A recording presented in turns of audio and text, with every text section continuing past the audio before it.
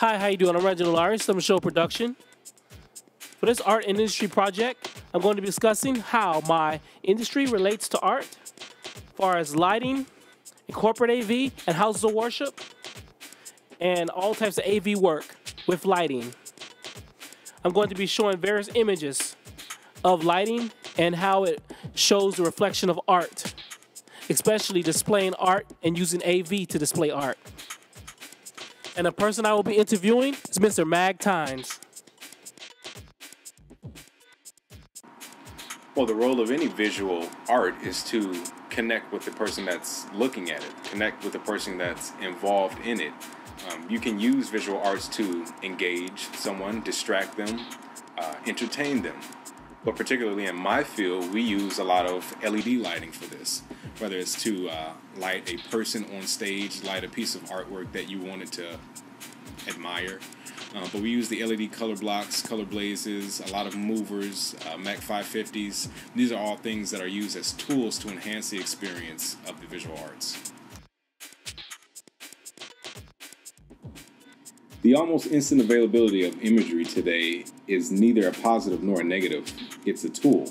And like any tool, it's neither inherently good or evil. It depends on what the user decides to use it for. I can use it to educate people, or I can use it to shame someone.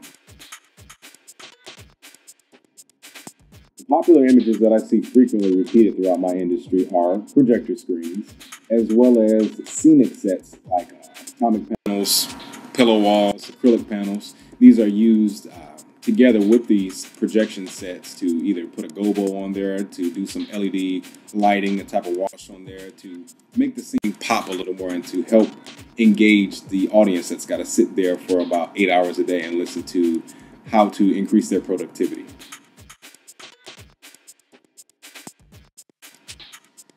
One of my favorite visual artists would have to be God, Jesus Christ.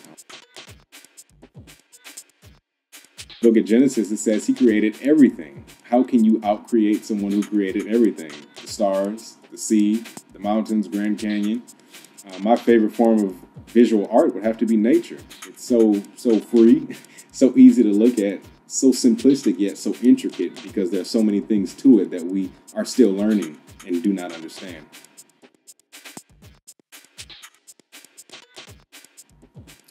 How has your knowledge of famous artworks influenced your creative process?